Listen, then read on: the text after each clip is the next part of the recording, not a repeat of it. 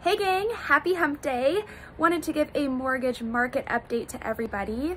Today, the CPI, Consumer Price Index report came out, and yet again, it is higher than anticipated.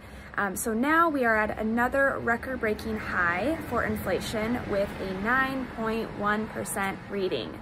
So that is going to pressure mortgage interest rates to go up.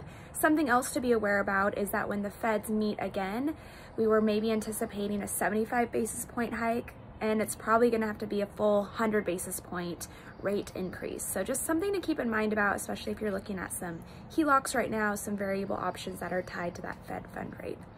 Anyways, it is still a great time to buy and get into the market as long as we keep our eye on the prize, which is getting you into a secure payment, because again, rents are going up like crazy if inflation is going up like crazy, excuse me.